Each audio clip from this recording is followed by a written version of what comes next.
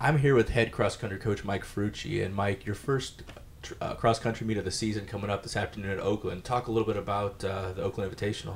It's exciting. It's kind of our kickoff meet, and not overly serious. It's not going to be a scored meet, but our kids, I put them in pace groups for paces that I want them to hit, so it'll be more like a hard tempo workout for us. And we'll see Oakland and University of Detroit, and then a lot of smaller colleges will be there as well. And it'll be a reduced distance for both the men and the women.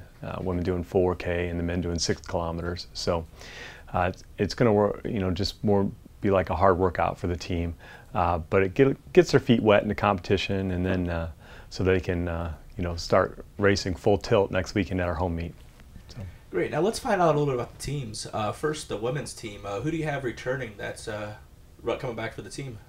Well, this is a unique year. We have no seniors on the team. We've got a big group of juniors, 5 juniors on the team, and I expect them to lead. Yulia Jasinski has done really well.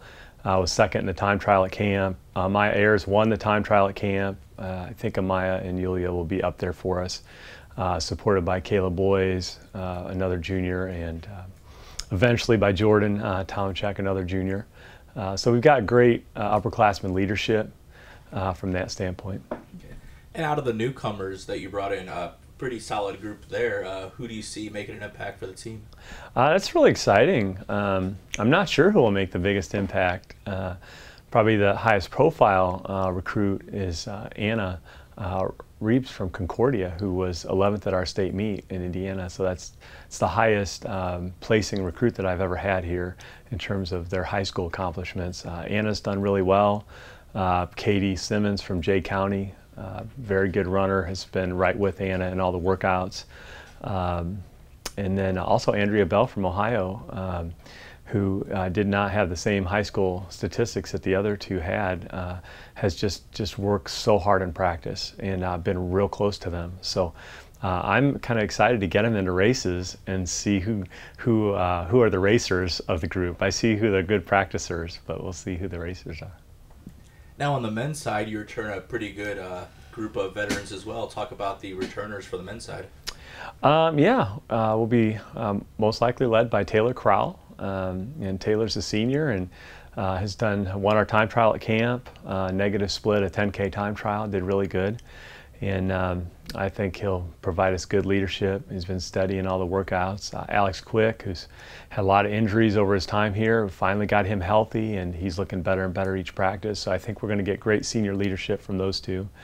And then supporting them will be Randy McComb and Cody Singthong, who have also put in good summers, and I think will be good support to the seniors.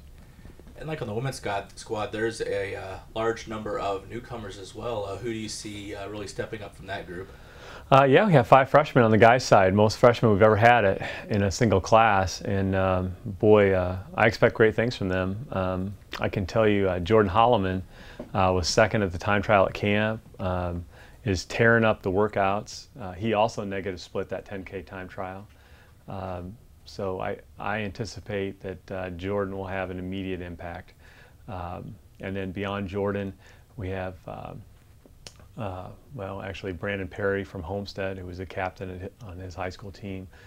Brandon's been working really hard and put in a good summer of miles. So he's doing good. Evan Boucher, who ran for Belmont. Some of these kids, they've never ran or trained. All of them have never ran and trained as hard as I'm training them right now, and they're enjoying it. They're a little sore, but boy, I see so much potential in that young group, and so it'd be good to get them in races, and so they start to build that college race experience, and then we'll see where that takes us. Great, thanks, Coach. Good luck. Yep, thanks.